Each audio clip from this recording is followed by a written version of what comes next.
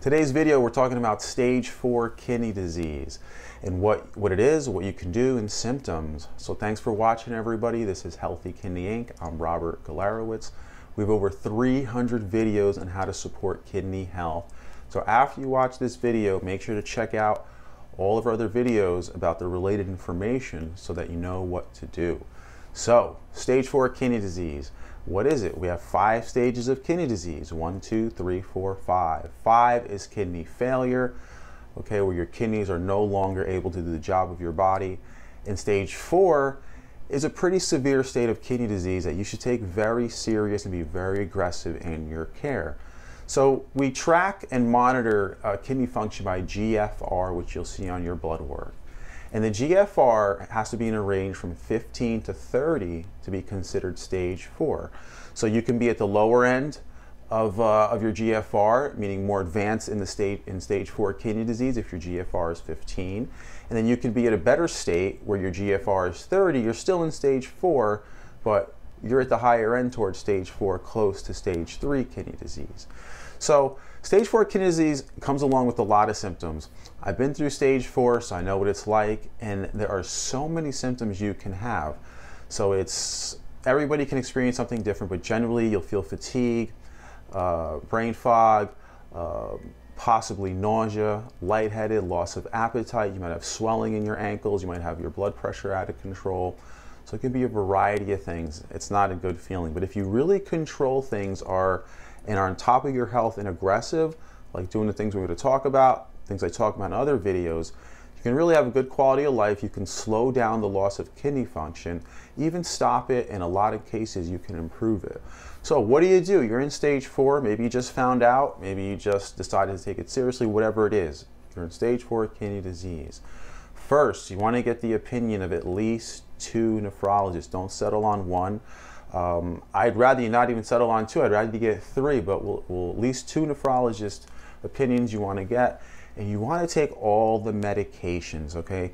I don't like medications. I still got to take medications, but when it comes to stage 4, your kidney is just not going to have the ability to control the blood pressure and do a lot of the body functions, help control anemia, which is a big problem with kidney disease, and that really gives you a poor quality of life. And we can control and fix these things. And when we control and fix these things, you have better kidney health. You can slow down the loss of kidney function, stop it, maybe improve it. So take all your meds, okay? If you're having side effects, speak to your doctor about it. Some people take them at night so they can sleep it off, any side effects. Some people find they take it with food and it's easier. So talk to your doctor, whatever works for you, but get at least a couple opinions from nephrologists. Second, diet. You have to start doing some dietary things because diet has such a big impact on kidney health. You want to get rid of and lower as much sodium or salt in your diet. So you really got to monitor everything to get the salt sodium levels down. Second, the diet that is consistently shown the best, especially in this later stage of kidney disease, is a low to very low protein diet.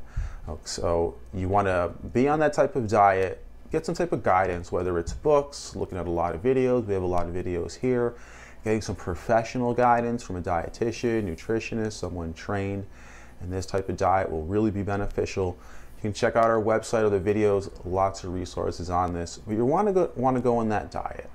So you want to start with getting the nephrologist all your medications, low sodium diet, low to very low protein diet. Some people might need essential amino acids or keto analogs of essential amino acids to make up the protein. So you can look into that. Next, you want to take supplements, okay, because you just can't control everything without proper supplementation. When it comes to kidney health, you need to support the kidneys as nutritionally as possible. So the diet and some proper supplements. Vitamin D is the basic one, but there's a lot out there.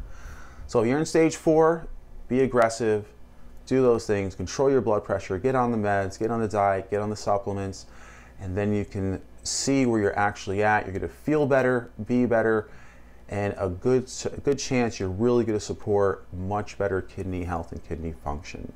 So take a look at our videos, look in the comments section. We'll have some links in there, also the description section, and to your best kidney health. Bye.